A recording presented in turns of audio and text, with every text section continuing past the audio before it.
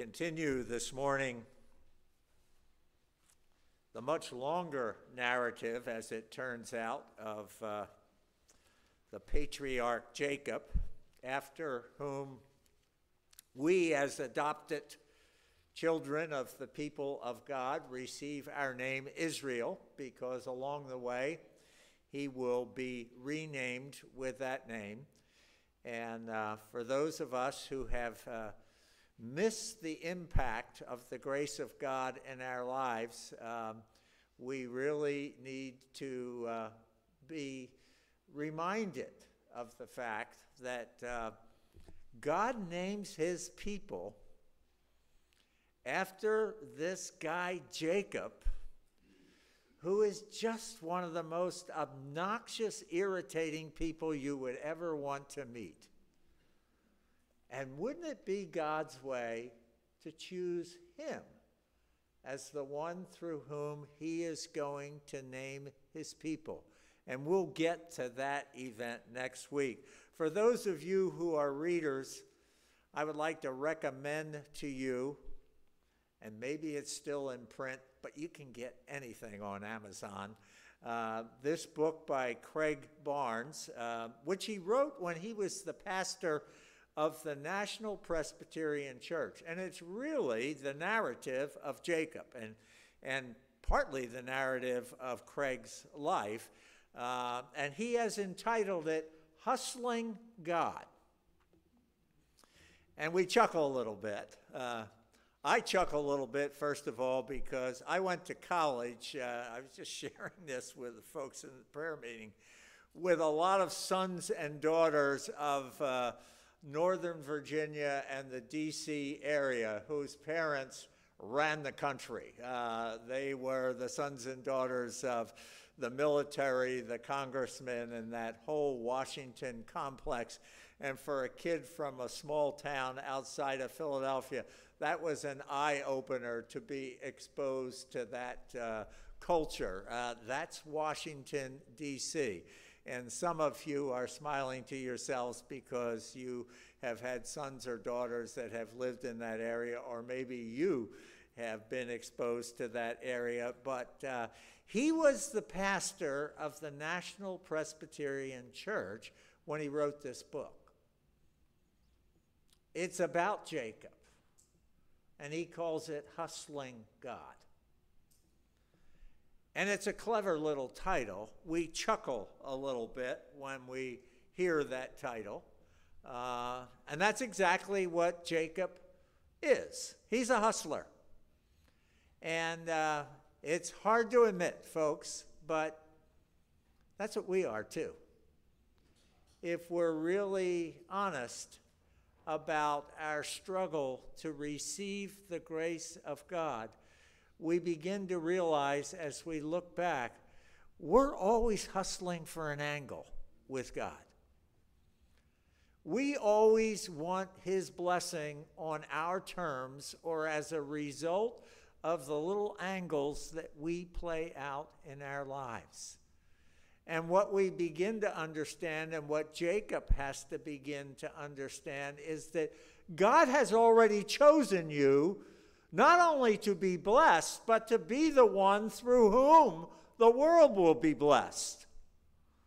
Would you just relax and let him bless you? But he can't. And that's the sin within us. We have to control the process. And we're going to see Jacob play that out over and over again until in one climactic scene, he's really going to have to give it up. And it is only at that point that he begins to realize the blessing that was already there for him from God. But he's not there yet. Not at this point. And you'll recall last week that with the help of his mother, who favored him, Rebekah, and his father, who favored his brother, his twin brother, Esau, He has not only stolen the birthright, although he did that right up front, at a time of weakness for Esau, or at least perceived weakness, when he came in from hunting and said, I'm starving. And Jacob said, well, I'll give you some of this red stew here, if you give me your birthright. And Esau, who really didn't give a rip about his birthright until he lost it, he signs over his birthright to him, and he gets his stew. Big prize for such a valuable inheritance. Well then, when it's time for the blessing, that kind of goes along with the birthright. Usually the one who receives the birthright receives a double blessing with the help of his mother. You'll recall that Jacob stole that as well. And we were left last week with the fact that Esau, when he comes in later and finds out that the blessing has been stolen from him too, he quietly decides and announces to a few people that he's going to kill Jacob as soon as he can get the chance. And Rebekah, Jacob's endorser and protector, begins to make plans to cover up from this. Esau kind of helps him out. Against the command of God and the wishes of his parents, he has married 2 Canaanite women, Hittite women specifically, and they are just irritating not only Rebekah, but Isaac as well. Now, they're adults now, but they live in this larger community, so they see a lot of each other. And he has married the foreigners who they have been forbidden to mix with. And I'm guessing they're not only Canaanites, but they're probably a couple of really irritating women. And they are irritating not only Rebekah, but they're irritating Isaac as well. And Isaac favors Esau. Esau is the one he really likes. And he confesses to Rebekah, those 2 women are driving me crazy. And many of you will notice, we'll see how quickly, how many women did he marry? 2 women.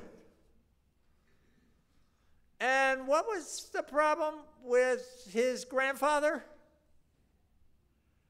He was married to one woman, and at her suggestion slept with her other maid and got her pregnant, desired to get her pregnant, ended up with 2 sons, finally had to cast them out because the one woman got jealous of the other. In fact, when the maid became pregnant, she began to mock the barren Sarah.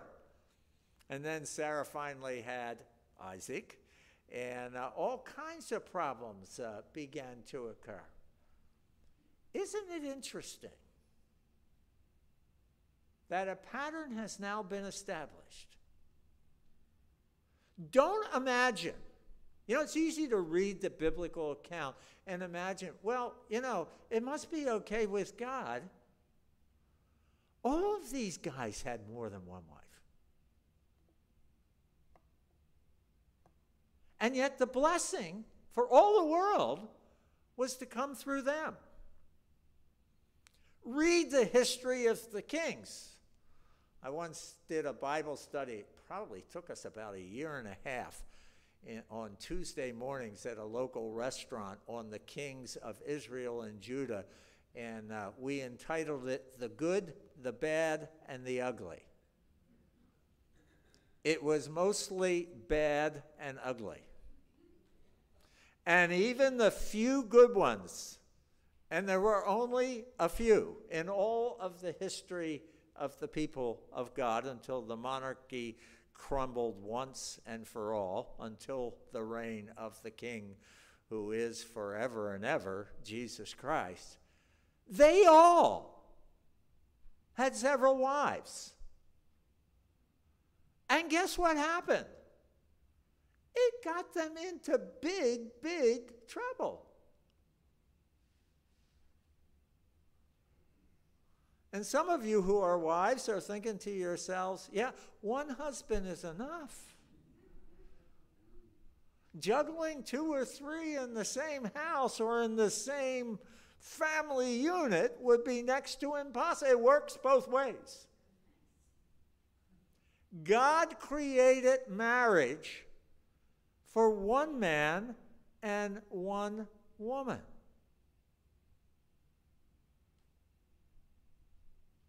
And we violate that. And it's very interesting. The people of Israel institutionalized it. They distinguished between concubines, where no marriage was taking place, and actual wives, where there was a marriage. Neither was pleasing to God. And oh my, did it multiply and accelerate the confusion. So what has already happened is that Esau has begun this pattern in his life. And basically what he's going to do during the course of this narrative, when he finally realizes Esau's a little slow, it takes him a while to figure out that his marriage to the 2 Hittite women is irritating his mother and father. It finally dawns on him. So to solve the problem, he marries a daughter of Ishmael, his cousin. Hagar's son, Abraham's other's son, one of his daughters, he will marry. So now he's got 3 wives. And the beat goes on, as Sonny and Cher would sing to us. So that just sets up a fuller palette for the hustle to take place. Listen to the word of the Lord from Genesis 28, verses 10 to 22. They have told Jacob, who's willing to do it, not to marry any of the local women.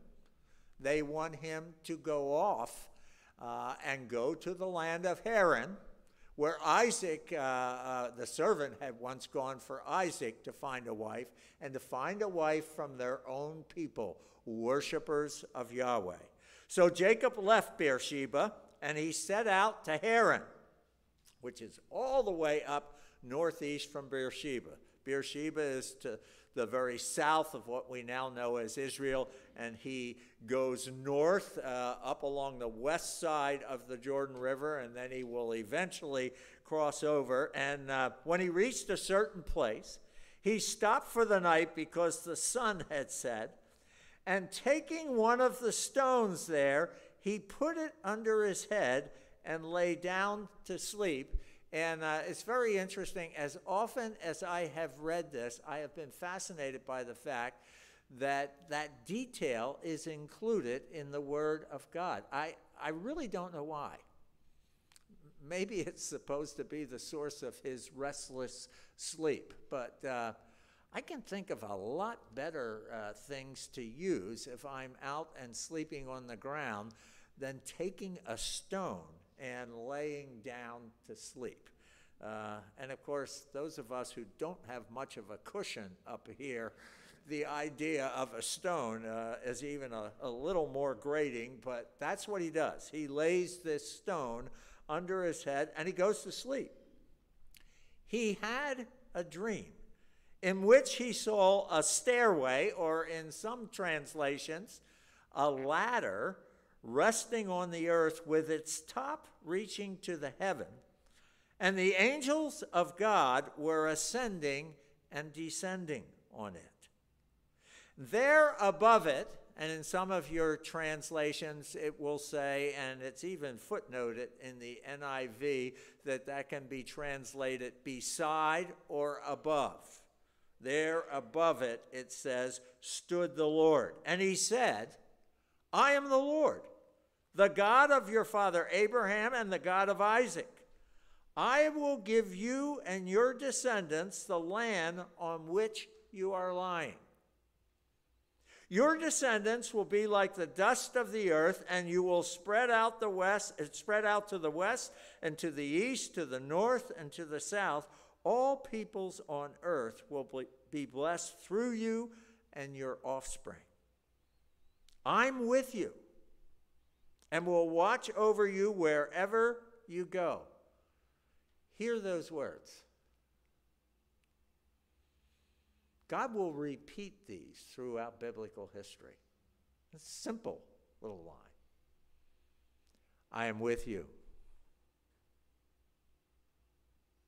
and I will be with you wherever you go. Remember Jesus' last word in the commission he gave to his disciples? It was the very last phrase of that commission. And don't forget, he says, I will be with you always, even to the end of the age. Don't forget that, everyone. He will be with you. And I will bring you back to this land. This dream, and it's a real impact of a dream, as Jacob is hearing it, if his mind is functioning at all, he must be thinking, but I'm going the opposite direction. 500 miles away from the land of promise. And yet the Lord is reaffirming this covenant promise and blessing. I will not leave you until I have done what I have promised. And when Jacob awoke from his sleep, he thought, surely the Lord is in this place. And I wasn't aware of it. He was afraid. That's an interesting emotion, isn't it? And he said, how awesome is this place?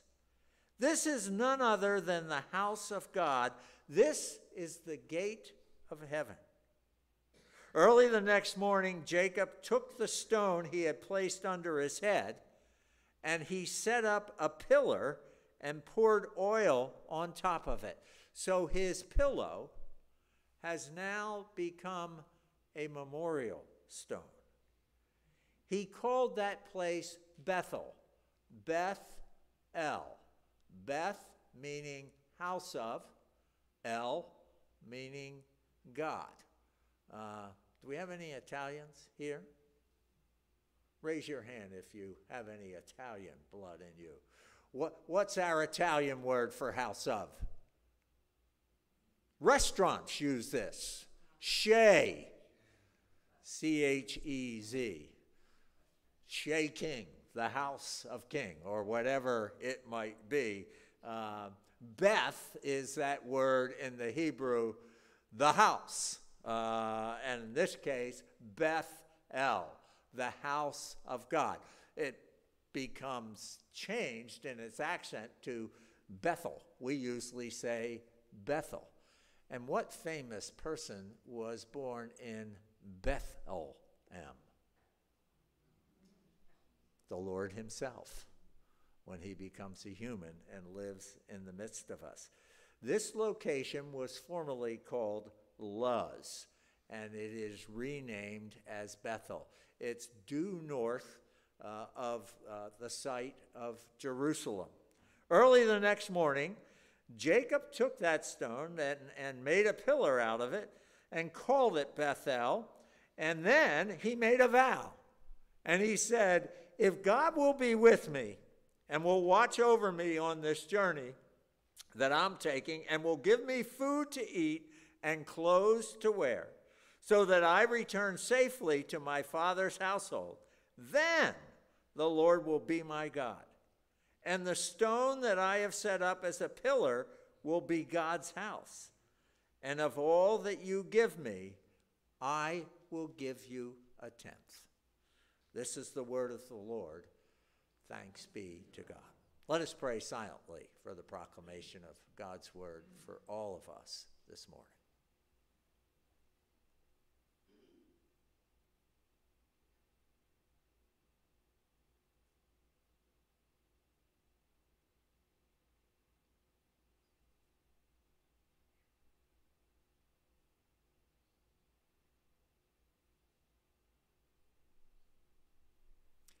Lord, may the words of my lips and the meditations of all of our hearts be acceptable in your sight, you who are our rock and our Redeemer.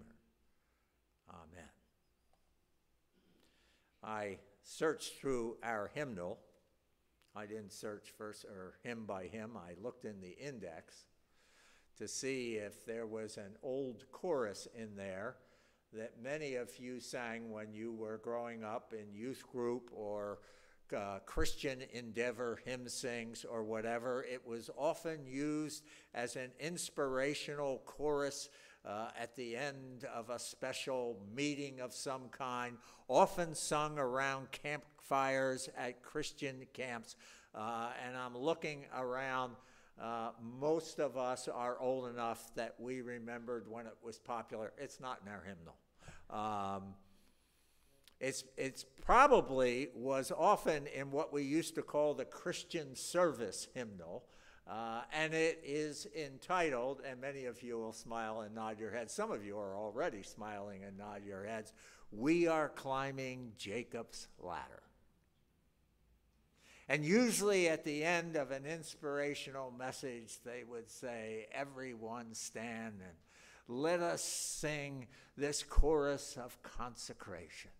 We are climbing Jacob's ladder. And it ended, soldiers of the cross. Every step goes higher, higher. Brother, will you follow Jesus? Sister, will you follow Jesus? Soldiers of the cross. And we sang it oftentimes with tears in our eyes. It was very inspirational. How many of you sang that song growing up? Boy, you can tell how old we are, can't we? Katie's sitting there, and she has no clue what we're talking about. She never heard that hymn in her life. There's a problem with that hymn. I just read it.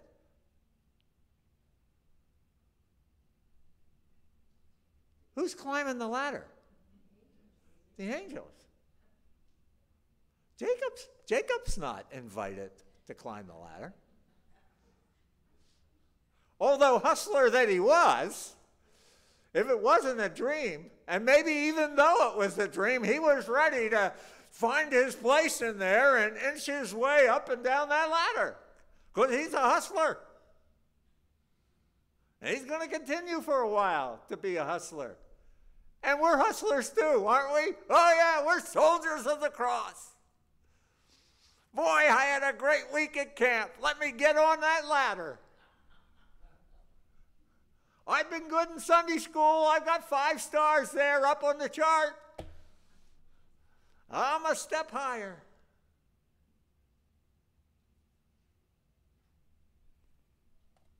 No mockery to the hymn writer. And you'll read about this in Barnes's book. But God doesn't call us to climb the ladder. God stands above or beside the ladder, and his messengers, the angels, who, by the way, if you read the letter to the Hebrews, the angels were created to serve us. Isn't that exciting? The angels, which means messengers of God, were created to serve those who have been saved by the Son.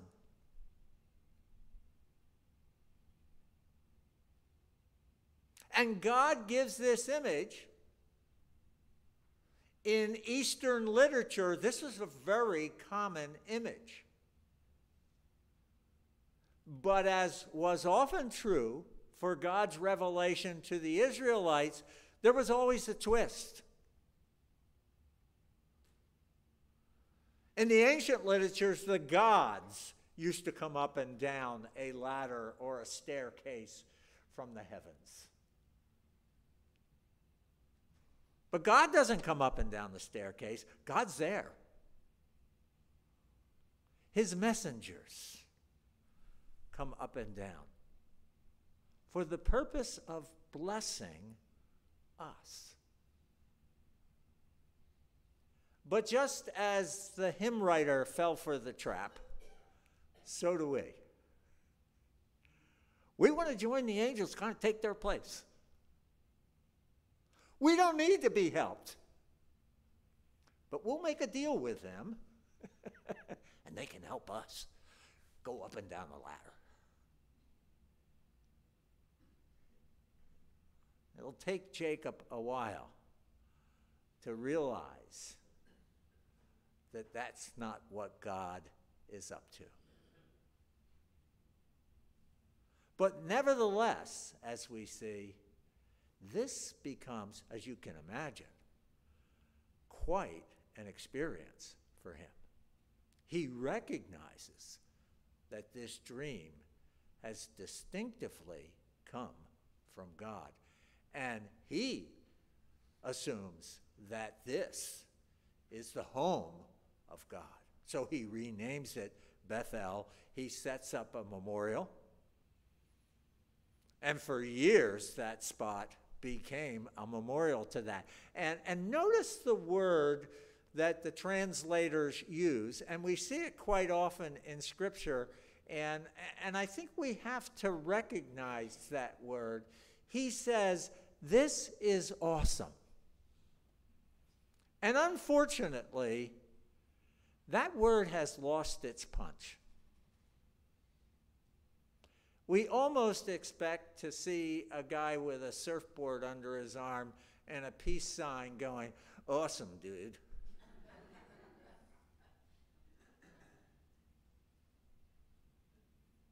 Or someone with a limited vocabulary being interviewed after a big game on a sports channel saying, "Oh, it was an awesome time."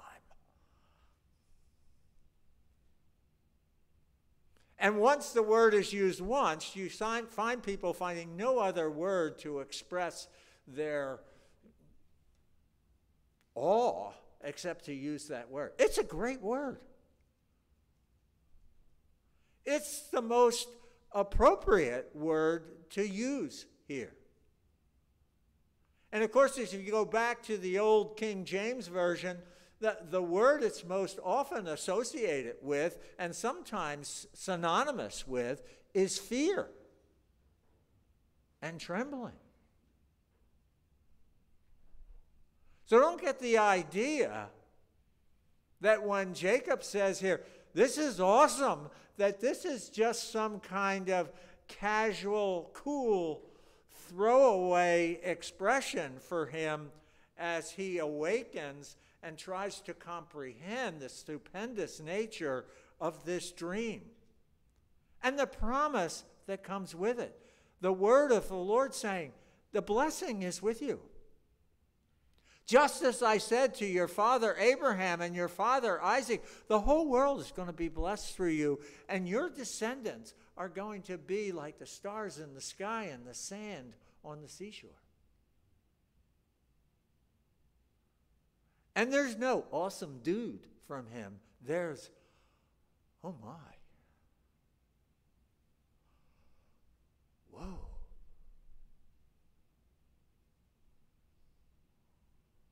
Oh. This must be the very house of God."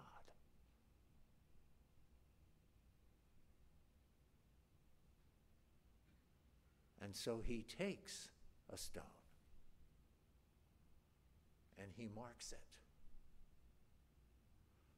so that from that time on, anyone who passes through will be aware of this blessing and this promise. His hustle has been interrupted because little does he know what's in store for him. And we're going to see next week that the hustler is going to meet another hustler. And oh my, what a turnaround of events that is going to be. Some of you are aware from your extensive background that these days now, and it was interesting that Jim, as he introduced worship this morning, reminded us that this was the sixth Sunday after Pentecost. How many of you remember the designation that we used to give to this time for the Sundays after Pentecost and for the Sundays after Epiphany? What did we used to call that? Does anyone know?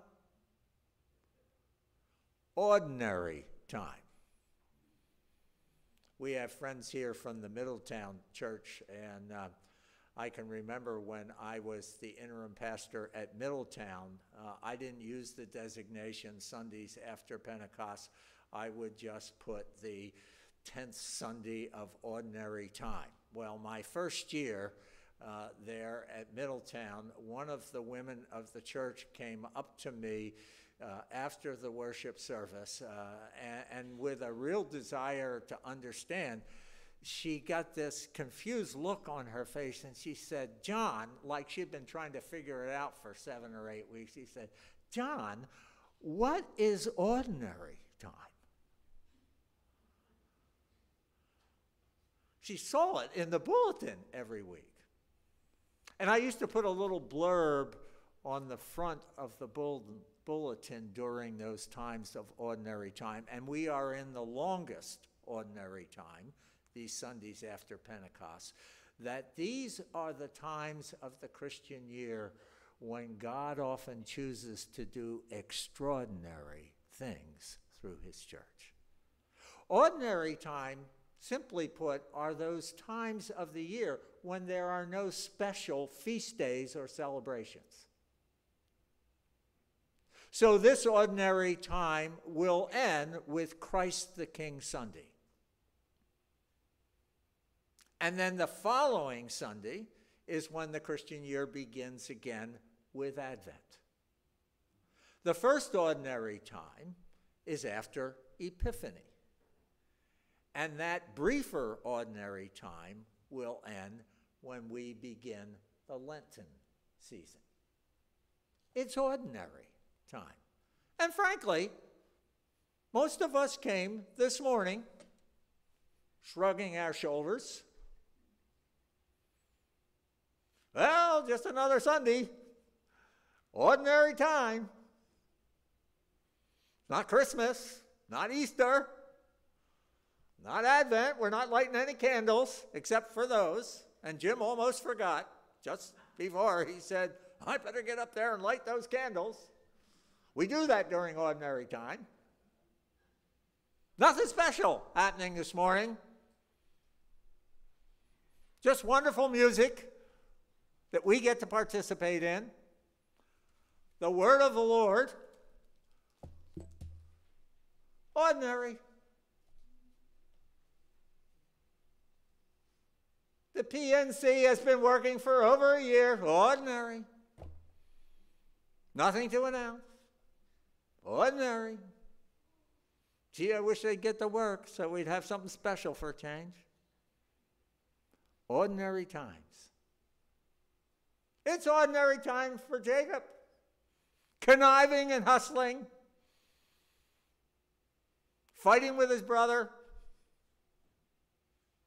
Looking for favor from his mother while he's sneaking around his father. Ordinary times. On the way to get a wife. Goes to sleep on a stone. We'll get up tomorrow morning and start off again. Ordinary times. And then God intervenes. Good question to ask ourselves this morning.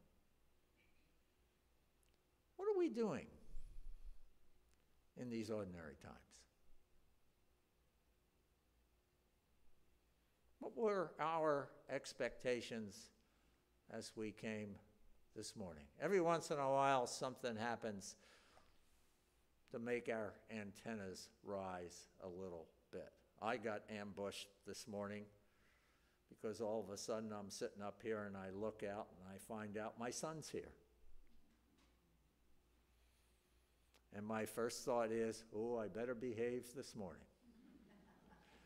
Remember when the son often thought, I better behave, my dad's here.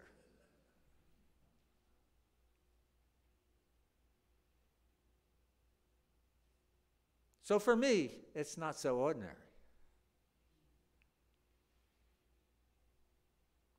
Because my son went to the trouble to get out of bed and to come.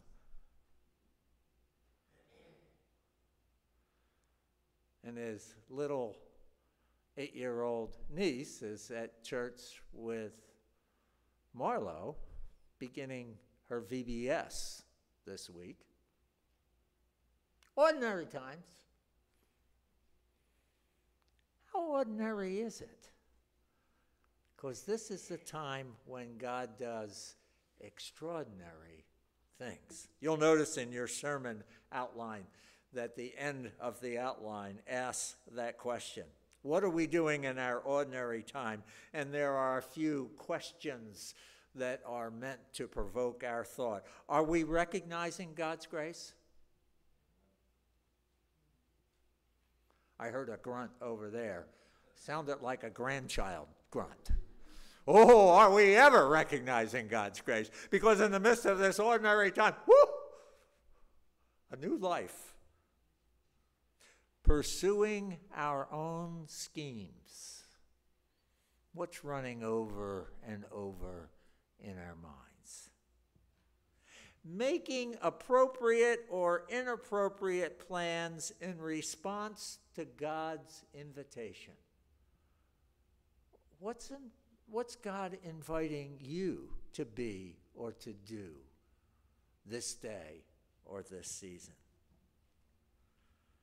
A renewed sense of vision and commitment to our church with our time. Our financial support, our energy, and our gifts. And notice the last phrase there, as a new era begins. And I know as you read that, it sounds awful assertive. A new era. And it might strike some of you kind of with a heavy breath, like, I don't think I can handle a whole new era. Maybe I can handle a little change, but a new era, hey, like it or not, folks, a new era, one way or another, is coming. Are you ready? Are you ready to place a memorial stone and by the grace of God shout out, this is awesome. This is the very house of God, and it is. And we are the people of God. And where that happens, where God is, there is a staircase. And the messengers of God, whether we see them or not, and I've never seen one. I've got my angel story, but I've never seen an angel. Some of you probably have an angel story where you saw one. They're there. Climbing that staircase, that ladder, back and forth, so that we don't have to. We don't have to hustle God. They're hustling for God. And as they do, He is present, above or to the side of, in the midst of all that is happening. Be assured, everyone. Be assured. With all of his conniving spirit, this is a time for Jacob that is very special, and for us as well. We are not going to close this morning by singing We Are Climbing Jacob's Ladder. I promise you that. Dee could probably have prepared it for us, but we're not going to sing that this morning. But let me pray, and then we'll sing our final hymn. We thank you, O Lord, that you do the work ahead of and behind us and upon us. That you are the one that oversees the blessings and the challenges that come to and from the heavens. We thank you that today, sometimes when we acknowledge it and sometimes we don't, that our lives are in your hands, and they are very good hands in which we can rest. We thank you for that in Jesus' name. Amen.